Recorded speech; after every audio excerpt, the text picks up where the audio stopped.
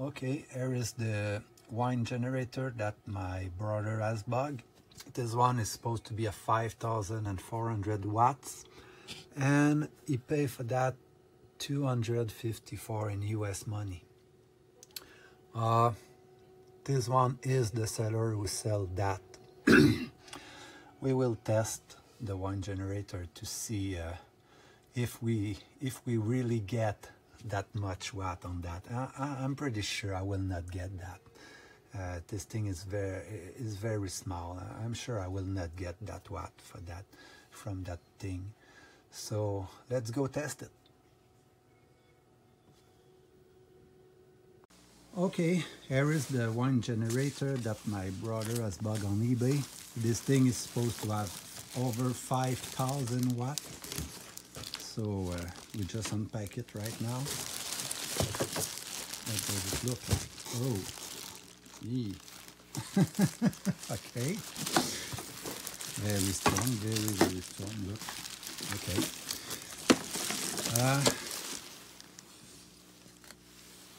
What is that? Okay.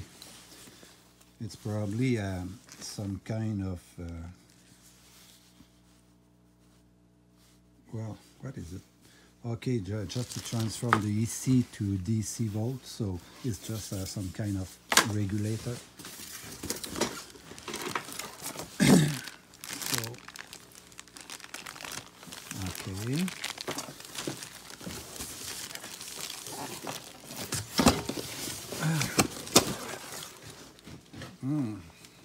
Doesn't weigh too much. So this thing is supposed to be 5,000 watt. Okay, let's try it.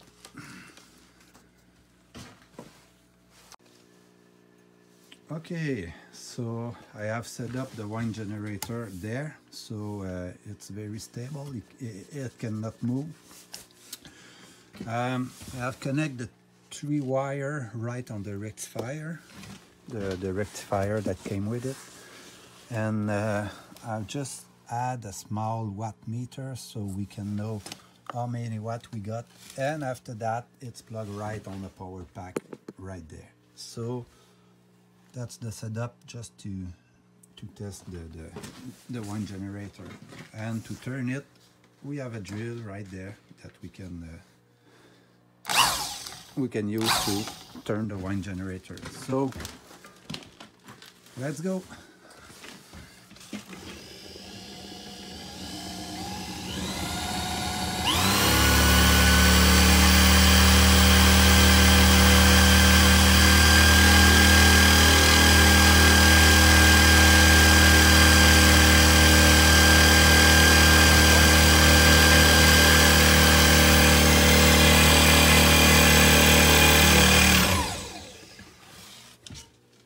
Well, this thing is supposed to be a 5,000 watt, and guess what? The maximum we can reach by using a drill that turns at 2,800 RPM.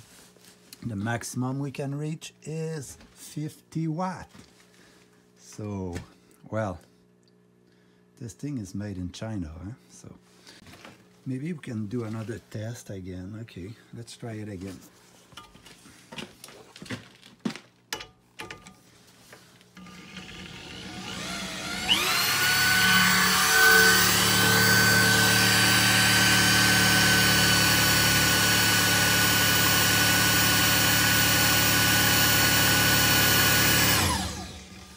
$54 watt.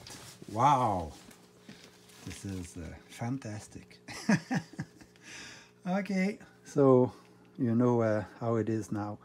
It's a 50 watt wine generator and not a 5,000 watt wine generator.